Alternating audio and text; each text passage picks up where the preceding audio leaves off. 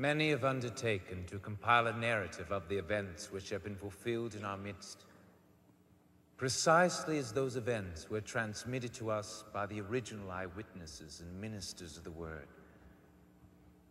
I, too, have carefully traced the whole sequence of events from the beginning and have decided to set it in writing for you, Theophilus, so that your Excellency may see how reliable the instruction was that you received. Odu l'Adonai kito ki liholam hasdo Odu l'Elohei Elohim ki leholam hasdo.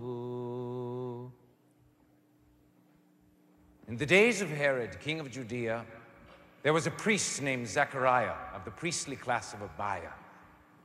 His wife was a descendant of Aaron named Elizabeth.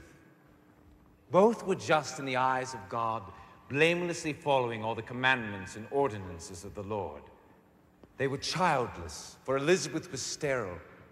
Moreover, both were advanced in years.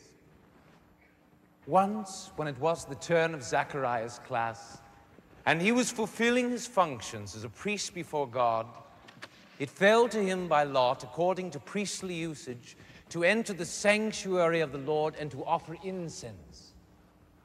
While the full assembly of people was outside praying at the incense hour, the angel of the Lord appeared to him, standing at the right of the altar of incense.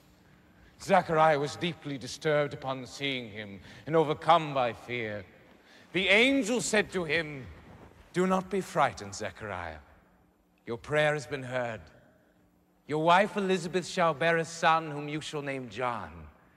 Joy and gladness will be yours, and many will rejoice at his birth, for he will be great in the eyes of the Lord. He will never drink wine nor strong drink, and he will be filled with the Holy Spirit from his mother's womb. Many of the sons of Israel will he bring back to the Lord their God. God himself will go before him in the spirit and power of Elijah to turn the hearts of fathers to their children and the rebellious to the wisdom of the just, and to prepare for the Lord a people well disposed." Zechariah said to the angel, "How am I to know this? I am an old man, my wife too is advanced in age." The angel replied, "I am Gabriel, who stand in attendance before God. I was sent to speak to you and to bring you this good news. But now you will be mute, unable to speak until the day these things take place, because you have not trusted my words. They will all come true in due season." Meanwhile, the people were waiting for Zechariah, wondering at his delay in the temple. When he finally came out, he was unable to speak to them, and they realized that he had seen a vision inside. He kept making signs to them, for he remained speechless. Then, when his time of priestly service was over, he went home. Afterward, his wife Elizabeth conceived. She went into seclusion for 5 months, saying,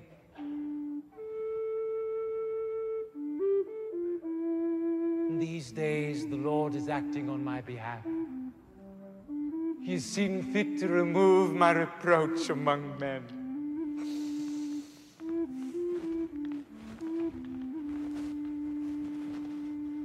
In the 6th month, the angel Gabriel was sent from God to a town of Galilee named Nazareth, to a virgin betrothed to a man named Joseph of the house of David. The virgin's name was Mary. Upon arriving, the angel said to her, "Rejoice, O highly favored daughter, the Lord is with you. Blessed are you among women." She was deeply troubled by these words and wondered what his greeting meant. The angel went on to say to her, "Do not fear, Mary. You have found favor with God. You shall conceive and bear a son and give him the name Jesus.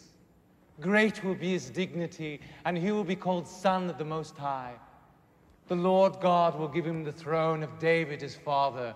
He will rule over the house of Jacob forever, and his reign will be without end."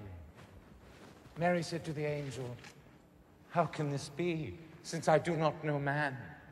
The angel answered her, "The Holy Spirit will come upon you, and the power of the Most High will overshadow you. Hence, the holy offspring to be born shall be called Son of God. Know that Elizabeth, your kinswoman, has conceived a son in her old age. She who is thought to be sterile is now in her 6th month, for nothing is impossible with God." Mary said, "I am the servant of the Lord. Let it be done to me as you say." With that, the angel left her. Thereupon, Mary set out, proceeding in haste into the hill country to a town of Judah, where she entered Zachariah's house and greeted Elizabeth. When Elizabeth heard Mary's greeting, the baby leapt in her womb. Elizabeth was filled with the Holy Spirit and cried out in a loud voice, "Blessed are you among women, and blessed is the fruit of your womb. But who am I that the mother of my Lord should come to me? The moment your greeting sounded in my ears, the baby leapt in my womb for joy. Blessed is she who trusted that the Lord's words to her would be fulfilled." Then Mary said,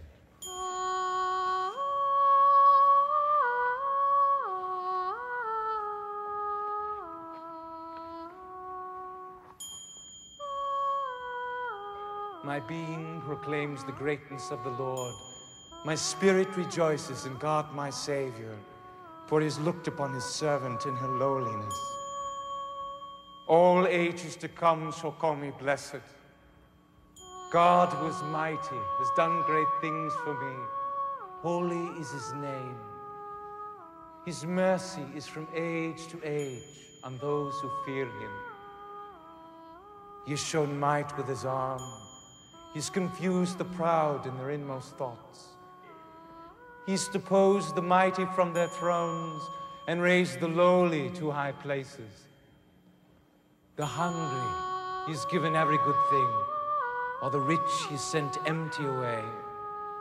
He has upheld Israel his servant, ever mindful of his mercy, even as he promised our fathers, promised Abraham and his descendants forever."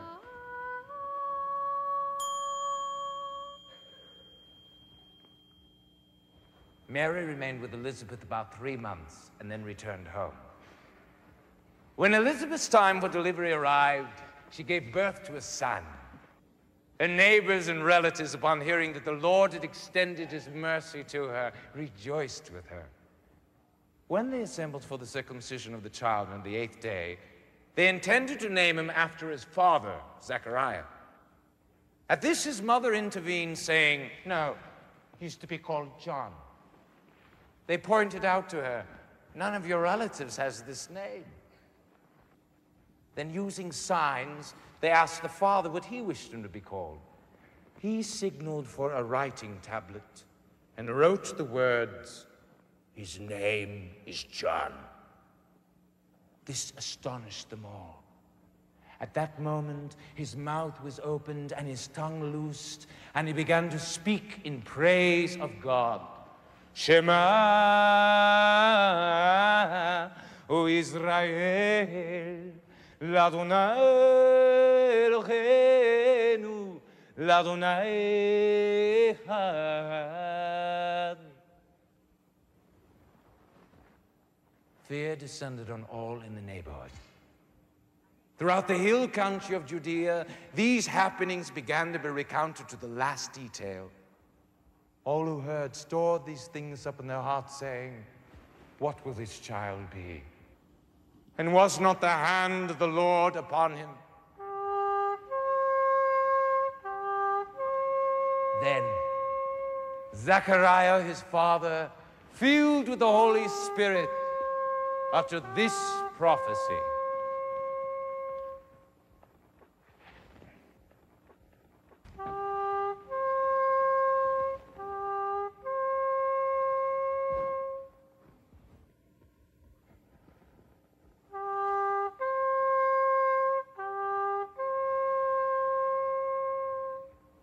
Blessed be the Lord, the God of Israel,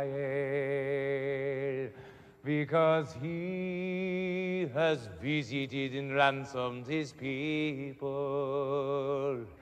He has raised a horn of saving strength for us in the house of David, his servant, as he promised through the mouths of his holy ones, the prophets of ancient times. Salvation from our enemies and from the hands of all our foes. He has dealt mercifully with our fathers and remembered the holy covenant he made.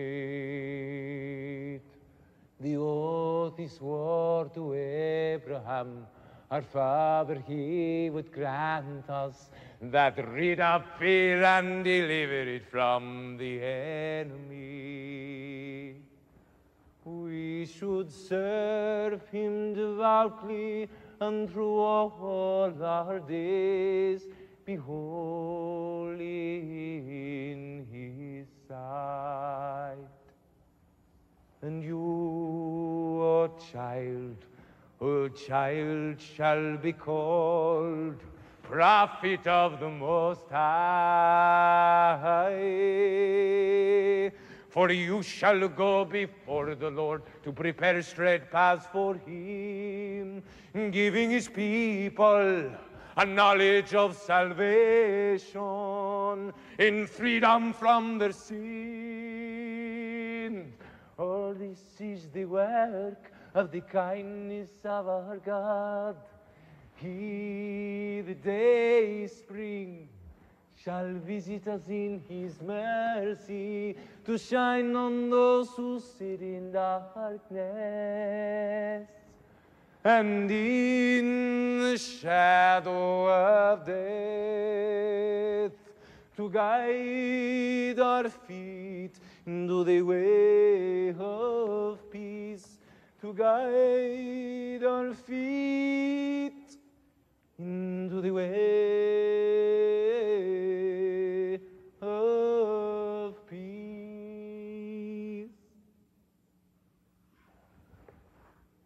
The child grew up and matured in spirit.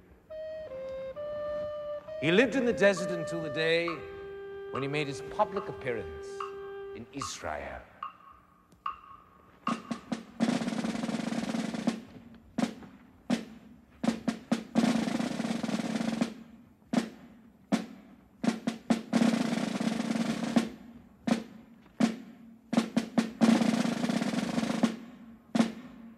In those days, Caesar Augustus published a decree ordering a census of the whole world.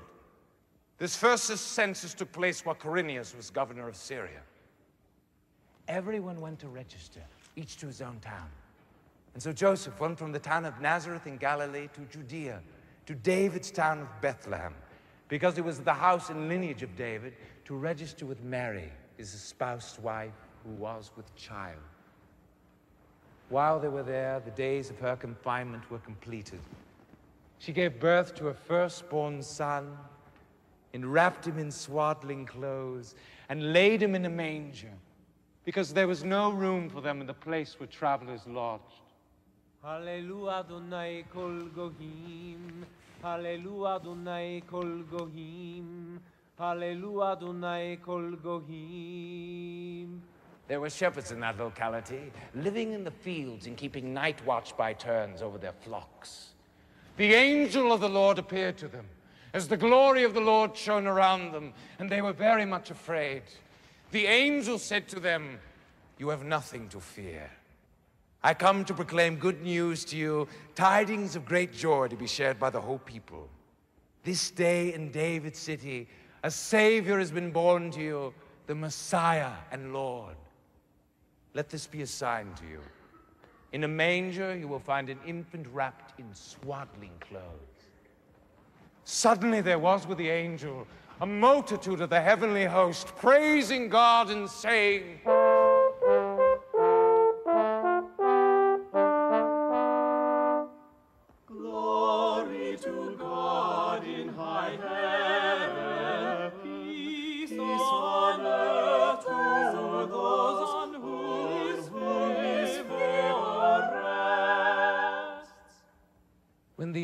Jesus had returned to heaven, the shepherds said to one another, "Let us go over to Bethlehem and see this event which the Lord has made known to us." They went in haste and found Mary and Joseph and the baby lying in the manger. Once they saw, they understood what had been told them concerning this child.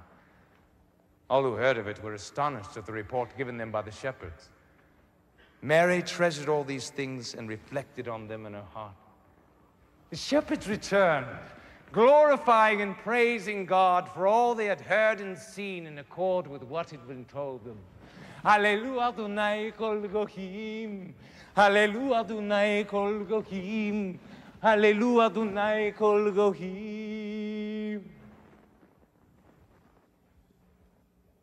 When the 8th day arrived for his circumcision, the name Jesus was given the child, the name the angel had given him before he was conceived.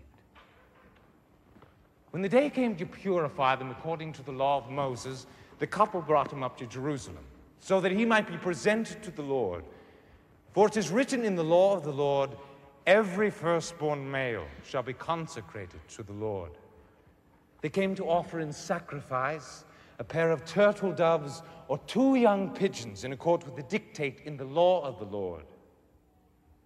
There lived in Jerusalem at that time a certain man named Simeon. He was just and pious and awaited the consolation of Israel, and the Holy Spirit was upon him. It was revealed to him by the Spirit that he would not experience death until he had seen the anointed of the Lord. He came to the temple now, inspired by the Spirit. When the parents brought in the child Jesus to perform from the customary ritual of the law, he took him in his arms and blessed God in these words, "Now, Master, you can dismiss your servant in peace. You have fulfilled your word. For my eyes have witnessed your saving deed displayed for all your peoples to see, a revealing light to the Gentiles, the glory of your people Israel." The child's father and mother were marveling at what was being said about him. Simeon blessed them and said to Mary, his mother, "This child is destined to be the downfall and the rise of many in Israel, a sign that will be opposed, a sign that will be opposed, and you yourself shall be pierced with a sword, so that the thoughts of many hearts may be laid bare."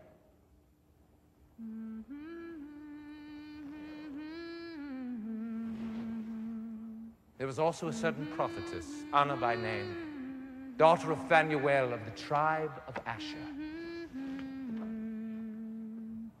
Kave kaviti Adonai, Vayadelai Vaishma Shavati. She had seen many days, having lived 7 years with her husband after her marriage, and then as a widow until she was 84. She was constantly in the temple, worshiping day and night and fasting and prayer. Kave kaviti Adonai, Vayetelai Vaishma Shavati. Coming on the scene at this moment, she gave thanks to God and talked about the child to all who looked forward to the deliverance of Jerusalem. When the pair had fulfilled all the prescriptions of the law of the Lord, they returned to Galilee in their own town of Nazareth. The child grew in size and strength, filled with wisdom, and the grace of God was upon him. His parents used to go every year to Jerusalem for the feast of the Passover. And when he was 12, they went up for the celebration as was their custom. As they were returning at the end of the feast, the child Jesus remained behind, unknown to his parents. Thinking he was in the party, they continued on the journey for a day, looking for him among their relatives and acquaintances. Not finding him, they returned to Jerusalem in search of him. On the third day, they came upon him in the temple, sitting in the midst of the teachers, listening to them and asking them questions. All who heard him were amazed at his intelligence and his answers. And when his parents saw him, they were astonished. And his mother said to him, "Son, why have you done this to us? You see that your father and I have been searching for you in sorrow." He said to them, "Why did you search for me? Did you not know I had to be in my Father's house?" But they did not grasp what he said to them. He went down with them then and came to Nazareth and was obedient to them. His mother, meanwhile, kept all these things in memory. Jesus, for his part, progressed steadily in wisdom and age and grace before God and men.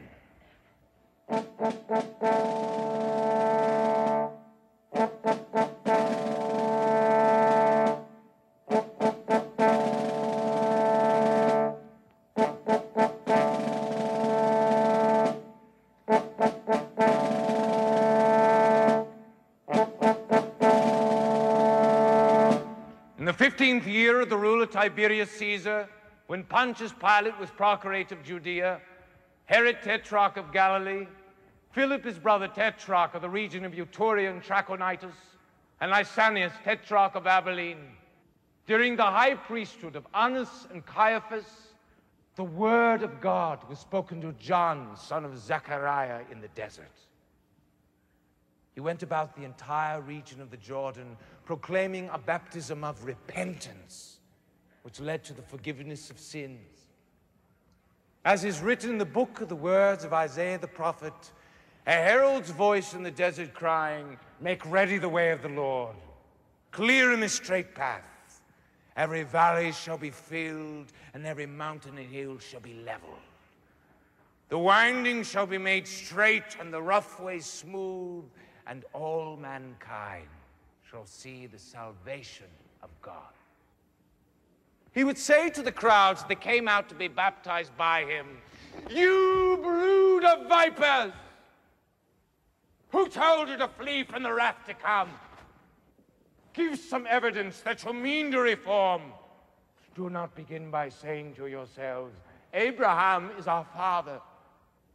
I tell you, God can raise up children to Abraham from these stones. Even now, the axe is laid to the root of the tree. Every tree that is not fruitful will be cut down and thrown into the fire." The crowds asked him, "What ought we to do? What ought we to do?" "Let the man with 2 coats give to him who has none. The man with food should do the same." Tax collectors also came to be baptized. And they said to him, Teacher, what are we to do?" "Exact nothing over and above your fixed amount." Soldiers likewise asked him, "What about us? What about us?" "Don't bully anyone. Denounce no one falsely. Be content with your pay." The people were full of anticipation, wondering in their hearts whether John might be the Messiah. John answered them all by saying, "I am baptizing you in water. But there is one to come who is mightier than I am not fit to loosen his sandal strap. He will baptize you in the Holy Spirit and in fire. His winnowing fan is in his hand, to clear his threshing floor and to gather the wheat into the granary. But the chaff he will burn in unquenchable fire." Using exhortations of this sort, he preached the good news to the people. Herod the Tetrarch was censured by John on the subject of Herodias, his brother's wife, and for all his other crimes. He added to his guilt by shutting John up in prison.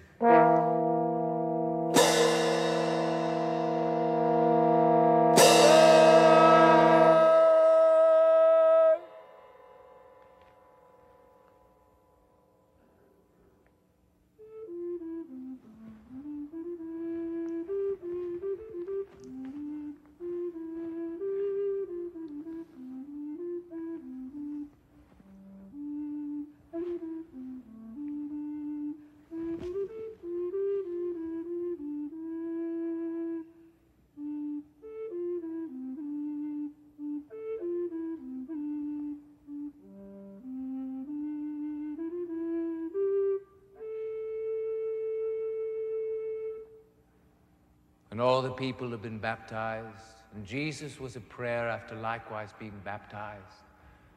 The skies opened, and the Holy Spirit descended on him in visible form like a dove. A voice from heaven was heard to say, "You are my beloved Son, on you my favor rests."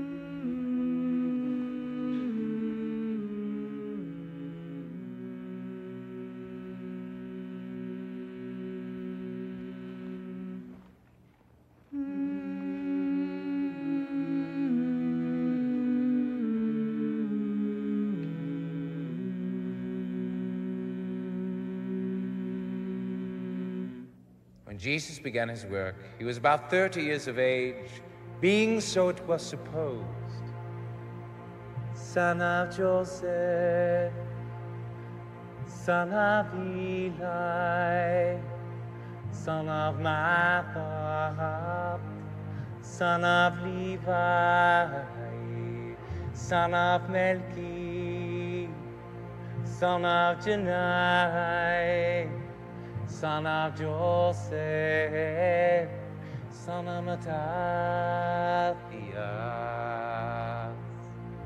son of Amos, son of Nahum, son of Esli, son of Negai, son of Machal, son of Matthias,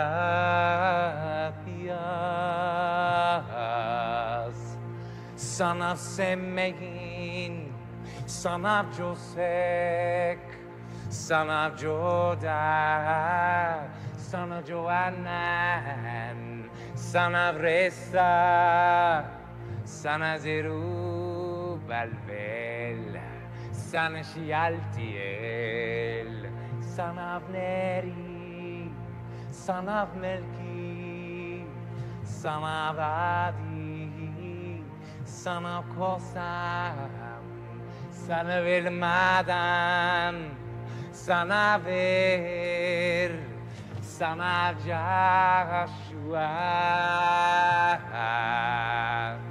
son of Eliezer, son of Jorim, son of Mathat, son of Levi, son of Simeon, son of Judah, son of Joseph, son of Jonam, son of Eliakim, son of Melia, son of Menna, son of Mattatha, son of Nathan,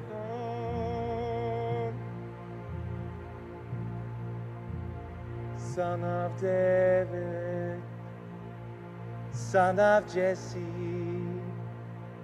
son of Obed, son of Boaz, son of Salah, son of Nahshon, son of Aminadab,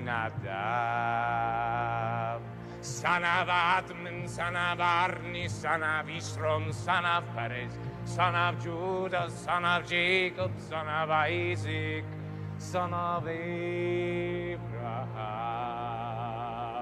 son of Terah, son of Nahor, son of Serug, son of Ruch, son of Peleg, son of Erber, son of Shelah, son of Kenan, son of Arphaxad, son of Shem, son of Noah, son of Lamuk, son of Methuselah, son of Methuselah, son of Methuselah, son of Methuselah,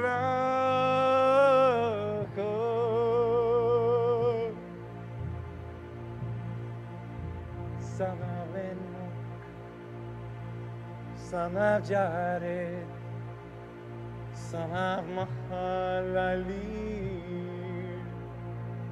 son of Kenan, son of Enos, son of Seth, son of Adam, son of God, son of God, son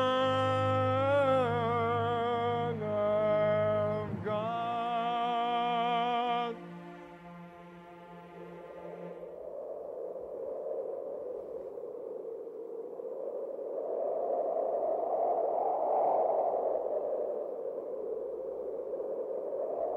Jesus, full of the Holy Spirit, then returned from the Jordan, where he is conducted by the Spirit into the desert for 40 days, where he was tempted by the devil.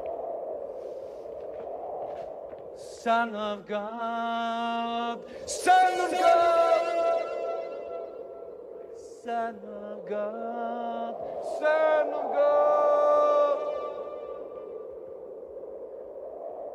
Son of God, Son of God.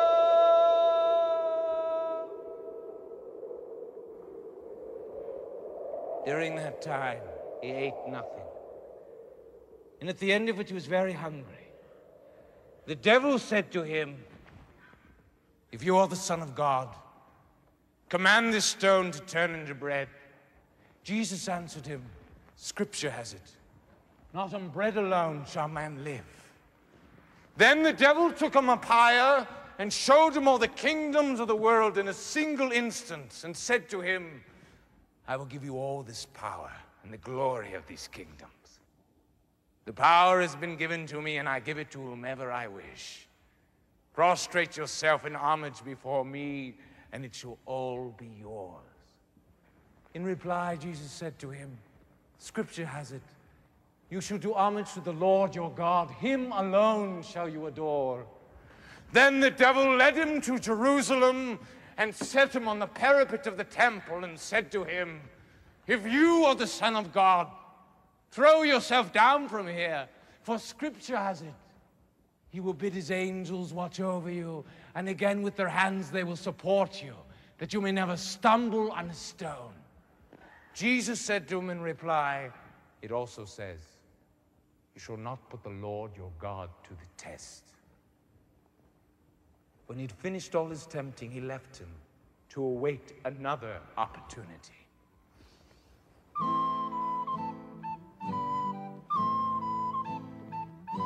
Jesus returned in the power and spirit to Galilee, and his reputation spread throughout the region. He was teaching in the synagogues, and all were loud in his praise. He came to Nazareth, where he had been reared, and entering the synagogue on the Sabbath, as he was in the habit of doing, he stood up to do the reading. When the book of the prophet Isaiah was handed him, he unrolled the scroll and found the passage where it was written, "The Spirit of the Lord is upon me. Therefore he has anointed me. He has sent me to bring glad tidings to the poor, to proclaim liberty to captives, recovery of sight to the blind, and release to prisoners, to announce a year of favor from the Lord." Rolling up the scroll, he gave it back to the assistant and sat down. All in the synagogue had their eyes fixed on him. And he began by saying to them, "Today, this scripture passage is fulfilled in your hearing." All who were present spoke favorably of him. They marveled at the appealing discourse which came from his lips. They also asked, "Is not this Joseph's son?" He said to them, "You would doubtless quote me the proverb, 'Physician, heal yourself,' and say, 'Do here in your own country the things we have heard you have done in Capernaum.' But in fact, no prophet gains acceptance in his native place. Indeed, let me remind you, there were many widows in Israel in the days of Elijah, when the heavens remained closed for 3.5 years, and a great famine spread over the land. It was to none of these that Elijah was sent, but to a widow of Zarephath near Sidon. Recall, too, the many lepers in Israel in the days of Elisha the prophet, yet not one was cured except Naaman the Syrian." At these words, the whole audience in the synagogue was filled with indignation. They rose up and expelled him from the town, leading him to the brow of the hill in which it was built, and intending to hurl him over the edge. But he went straight through their midst and walked away. He then went down to Capernaum, a town of Galilee, and began instructing them on the Sabbath. They were spellbound by his teaching, for his words had authority. in his synagogue, there was a man with an unclean spirit who shrieked in a loud voice, "Leave us alone! What do you want with this Jesus of Nazareth? Have you come to destroy us? I know who you are, the Holy One of God." Jesus said to him sharply, "Be quiet, come out of him." At that, the demon threw him to the ground before everyone's eyes and came out of him without doing him any harm. All was struck with astonishment. And they began saying to one another, "What is there about his speech? He commands the unclean spirits with authority and power, and they leave." His renown kept spreading through the surrounding country. Leaving the synagogue, he entered the house of Simon. Simon's mother-in-law was in the grip of a severe fever, and they interceded with him for her. He stood over her and addressed himself to the fever, and it left her. She got up immediately and waited on him. At sunset, all who had people sick with a variety of diseases took them to him. He laid hands on each of them and cured them. Demons departed from many, crying out as they did so, "You are the Son of God." He rebuked them and did not allow them to speak because they knew he was the Messiah. The next morning, he left the town and set out into the open country. The crowds went in search of him, and when they found him, they tried to keep him from leaving them. But he said to them, "To other towns I must announce the good news of the reign of God, because that is why I was sent." And he continued to preach in the synagogues of Judea. As he stood by the lake of Gennesaret, and the crowds pressed in on him to hear the word of God, he saw two boats moored by the side of the lake. The fishermen had disembarked and were washing their nets. He got into one of the boats, the one belonging to Simon, and he asked him to pull out a short distance from the shore. Then, remaining seated, he continued to teach the crowds from the boat. When he had finished speaking, he said to Simon, "Put out into deep water and lower your nets for a catch." Simon answered, "Master, we have been hard at it all night long and have caught nothing. But if you say so, I will lower the nets." Upon doing this, they caught such a great number of fish that the nets were at the breaking point. They signaled to the mates in the other boat to come and help them. These came, and together they filled the two boats until they nearly sank. At the sight of this, Simon Peter fell at the knees of Jesus, saying, "Leave me, Lord, I am a sinful man." For indeed, amazement at the catch they had made seized him and all his shipmates, as well as James and John, Zebedee's sons, who were partners with Simon. Jesus said to Simon, "Do not be afraid. From now on, you will be catching men." With that, they brought their boats to land, left everything, and became his followers. On another occasion in a certain town, a man full of leprosy came to him. Seeing Jesus, he bowed down to the ground and said to him, "Lord, if you will to do so, you can cure me." Jesus stretched out his hand to touch him and said, "I do will it. Be cured." Immediately the leprosy left him. Jesus then instructed the man, "Tell no one, but go and show yourself to the priest. Offer for your healing what Moses prescribed. That should be proof for them." His reputation spread more and more, and great crowds gathered to hear him and to be healed of their maladies. He often retired to deserted places and prayed.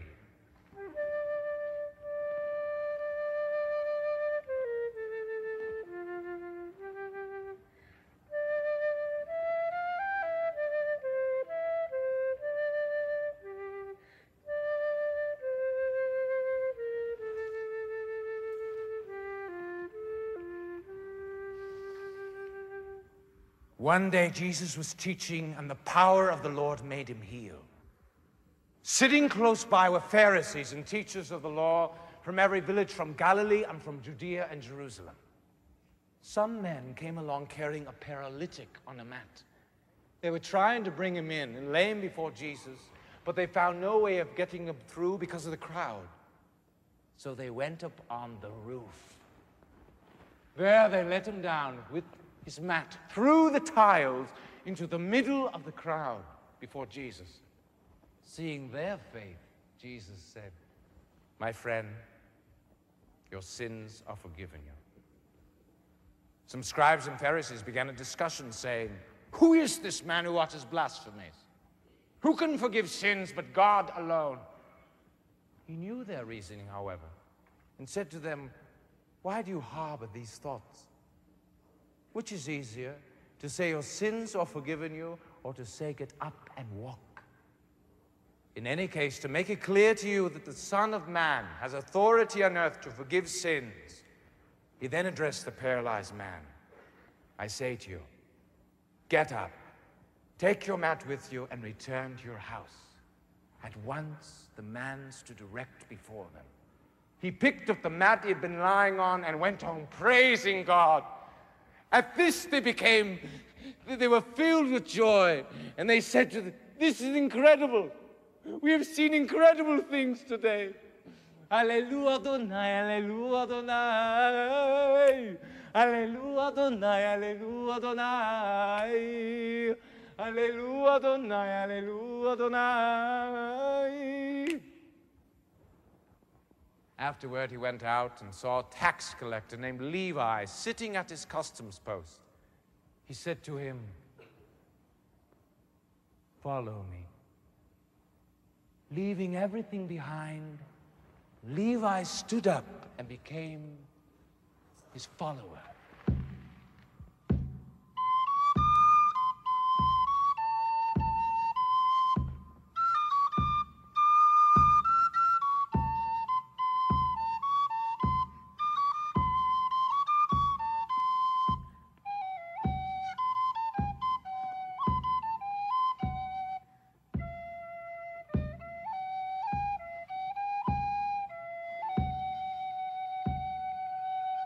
After this, Levi gave a great reception for Jesus at his house, in which he was joined by a large crowd of tax collectors and others at dinner.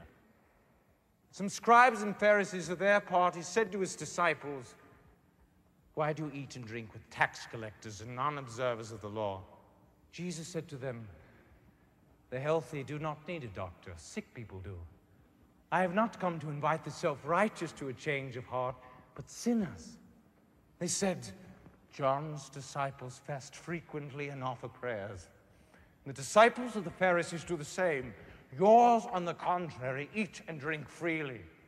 Jesus replied, "Can you make the guests of the groom fast while the groom is still with them? But when the days come that the groom is removed from their midst, they will surely fast in those days." He then proposed to them this figure. No one tears a piece from a new coat to patch an old one. If he does, he only tears the new coat, and the piece taken from it will not match the old.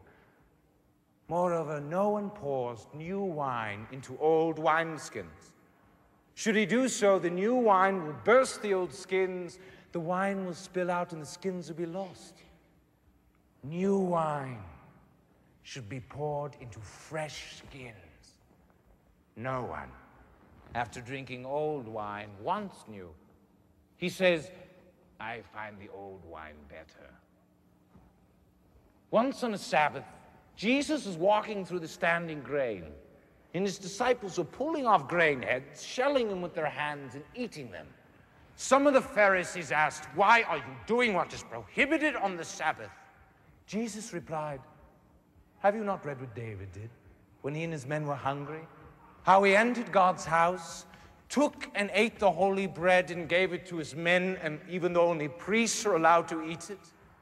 The Son of Man is Lord even of the Sabbath." On another Sabbath, he was teaching in a synagogue where there was a man whose right hand was withered. The scribes and Pharisees were on the watch to see if he would perform a cure on the Sabbath so that they might find a charge against him.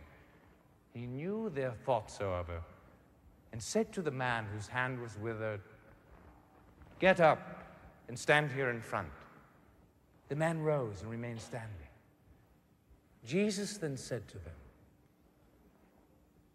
"I ask you, is it lawful to do good on the Sabbath or evil, to preserve life or destroy it?"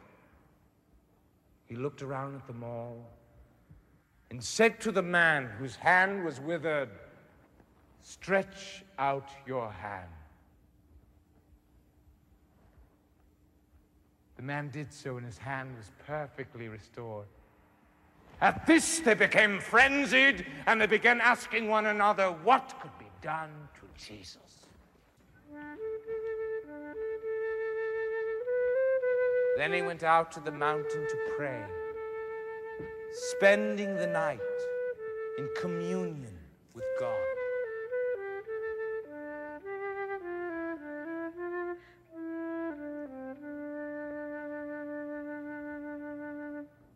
Abba, Abba, oh Abba, Abba, Abba, oh Abba, Abba, Abba, oh Abba.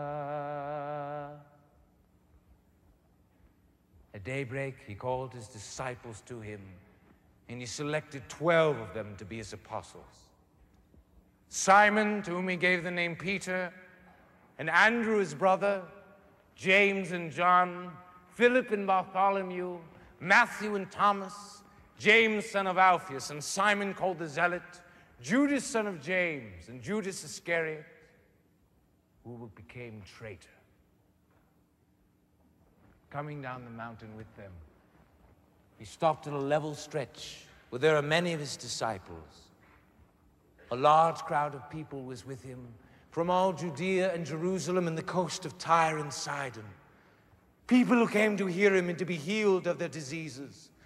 Those who were troubled with unclean spirits were cured. Indeed, the whole crowd was trying to touch him because power went out from him which cured all. Then raising his eyes to his disciples, he said, "Blessed are you poor. The reign of God is yours. Blessed are you who hunger, you shall be filled. Blessed are you who are weeping, you shall laugh. Blessed shall you be when men hate you, when they ostracize you and insult you, and proscribe your name as evil because of the Son of Man. On the day they do so, rejoice and exult, for your reward will be great in heaven. Thus it was that their fathers treated the prophets. But woe to you rich, for your consolation is now. Woe to you who are full, you shall go hungry. Woe to you who laugh now, you shall weep in your grief. Woe to you when all speak well of you. Their fathers treated the false prophets in just this way. To you who hear me, I say, love your enemies, do good to those who hate you, bless those who curse you, and pray for those who maltreat you. If someone slaps you on one cheek, turn and give him the other. If someone takes your coat, give him your shirt as well. Give to all who beg from you. When a man takes what is yours, do not demand it back. Do to others what you would have them do to you. If you love those who love you, what credit is that to you? Even sinners love those who love them. If you do good to those who do good to you, how can you claim any credit? Sinners do as much. If you lend to those from whom you expect repayment, what merit is there in it for you? Even sinners lend to sinners, expecting to be repaid in full. Love your enemy and do good. Lend without expecting repayment. then will your recompense be great. You will rightly be called sons of the Most High, for he himself is good to the ungrateful and the wicked. Be compassionate as your Father is compassionate. Do not judge, and you will not be judged. Do not condemn, and you will not be condemned. Pardon, and you shall be pardoned.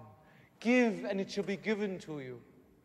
Good measure, pressed down, shaken together, running over, will they pour into the fold of your garment.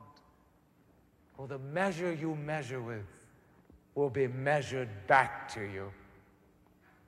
Blessed are you poor, the reign of God is yours.